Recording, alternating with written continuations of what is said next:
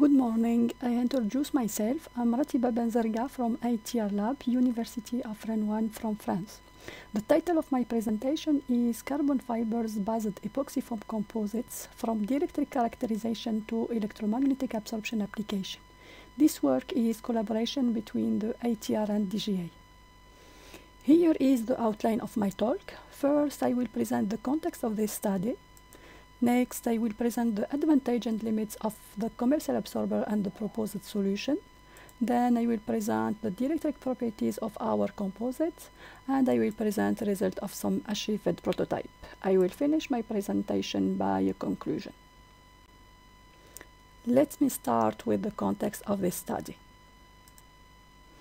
As everybody knows, when an electromagnetic wave arrives on material, a part of this wave is reflected at the interface air material, another part is absorbed inside the material, and the last part is transmitted through this material.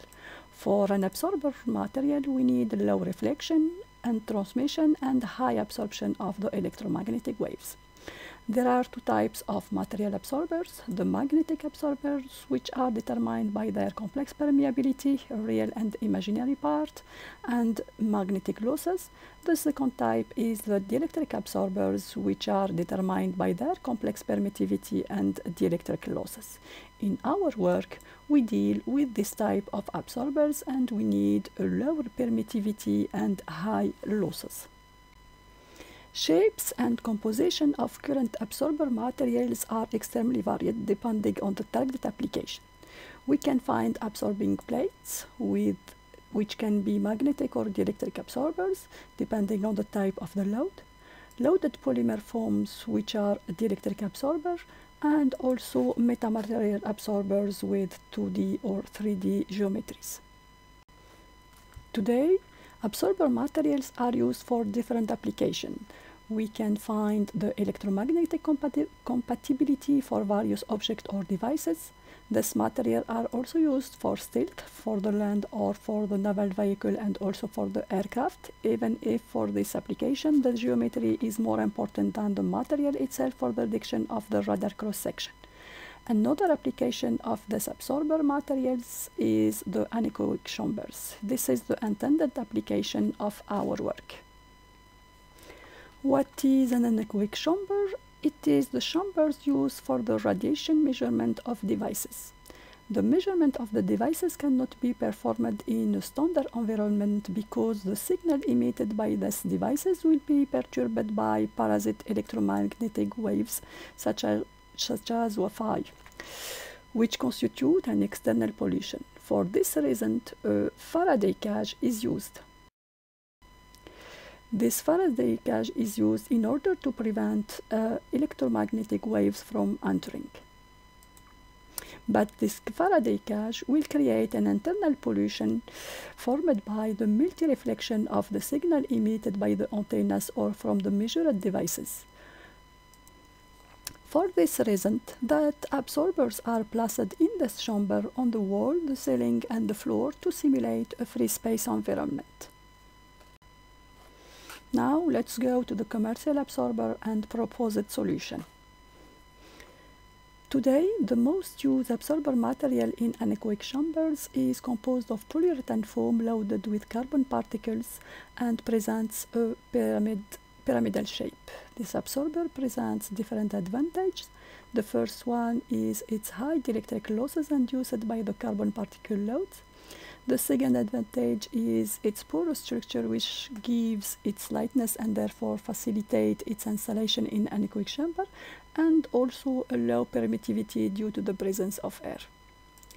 The pyramidal shape of these absorbers allows the gradient of permittivity, which induces a low reflections, and likewise the height of absorber can be adapted to the desired operating frequency range. And finally, the pyramid's paving allows trapping the reflected waves on the pyramid surfaces.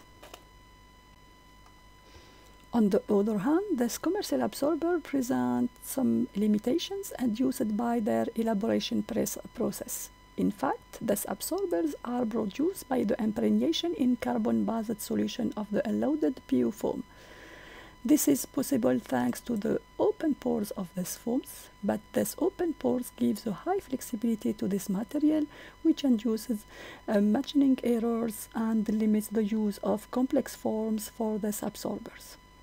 The second limit of this absorber is the loss of the absorbing load, allowing to an homogeneous distribution of carbon, as we can see here with the presence of the load on the bottom of the pyramid, but not in the top.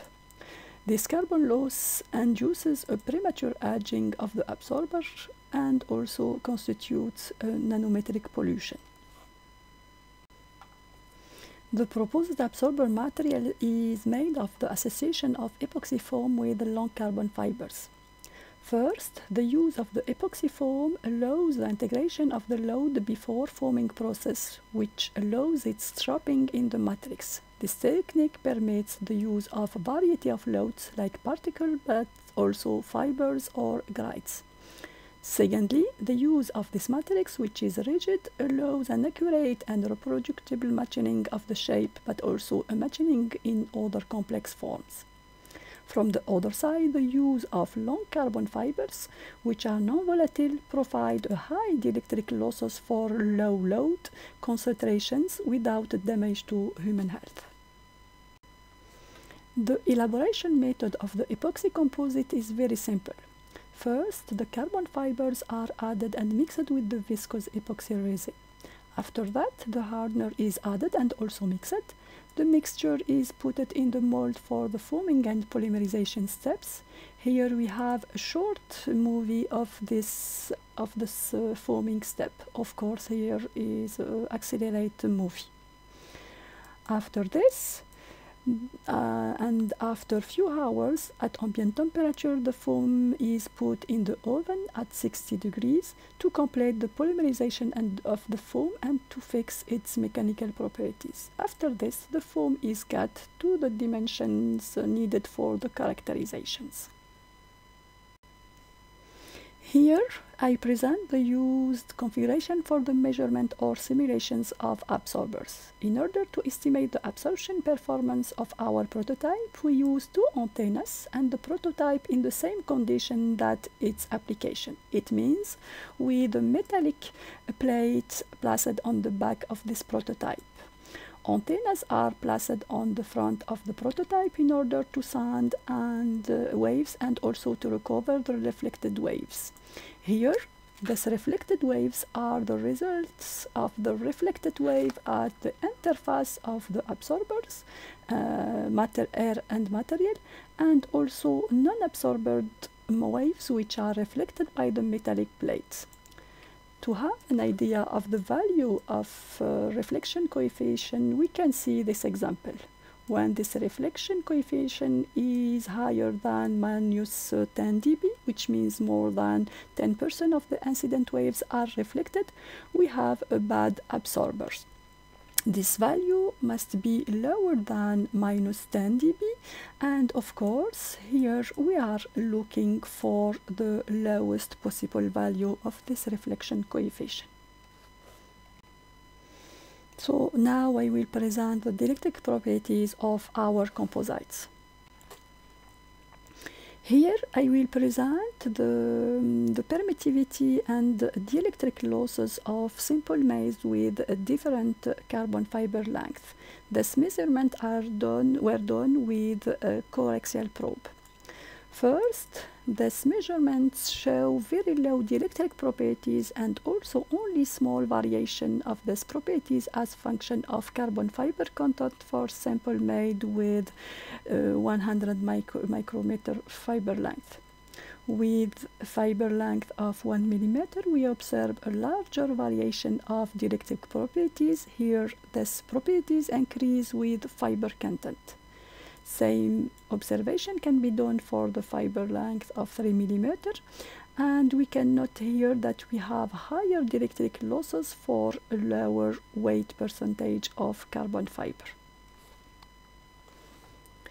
In order to see this effect, here I compare two samples. The first made with 3% of carbon fiber of 1 millimeter length, and the second made with only 0.5% of carbon fiber of 3 millimeter length. We can note here that we have approximately the same dielectric losses with load content 6 times lower for material with 3 millimeter fiber length. And for the samples, we have a lower permittivity for the sample made with 0.5% of carbon fiber of 3 millimeter length. So this sample presents the best dielectric properties with lower load rate. For this reason, this composition has been chosen to elaborate absorber prototypes for this work. So now I will present the achieved prototypes and their characterization. The chosen geometry for the first achieved prototype is that of the commercial absorber APM12 from Schiphol. The dimensions of this pyramidal absorber are shown here. The reflection coefficient of the two prototypes, absorber, epoxy-based absorber and commercial one, are measured in the anechoic chamber for different incidence angles. Here is the reflection coefficient of the commercial absorber as a function of frequency and of the incidence angle of the waves. And here is the scale of the reflection coefficient between -15 on red and -50 in dark blue. We can note here for our result for the epoxy prototype that we obtain a dark blue coloration compared to the commercial one, which indicate a lower reflection coefficient, so a better absorption in all the steady frequency range and incidence angles. For a better observation, I will present now the cross-section of the reflection coefficient obtained from the previous measurement at the normal incidence of the electromagnetic waves. On this figure, we can observe the improvement of the reflection coefficient with the epoxy prototype here in a blue curve, and here a mean value of the optimization of is about 10 dB is obtained on the static frequency range with a maximum optimization of 25 dB. Here is the cross-section of the previous result for oblique incidence of 30 degrees. We always observe the improvement of the reflection coefficient with the epoxy prototype. A mean gain here is about 6 dB. We can observe the same optimization and improvement with other different angles. Now, the same composite was used to achieve another prototype with a complex geometry. Here is the picture of this proposed prototype. This first confirms the possibility of complex geometry with this rigid epoxy foam, which is our first target goal. The measurement of this prototype was also done in anechoic chamber and compared to commercial absorber. Here are presented the measured reflection coefficient for the normal and oblique incidence of the waves. We can observe that an excellent absorption performance is obtained in the interstitial frequency band for our epoxy prototype. A better improvement is observed here with this geometry up to 30 dB compared to the commercial absorber. So let's conclude. So I can say that we proposed a new composition for absorber materials based on epoxy foam loaded with long carbon fibers.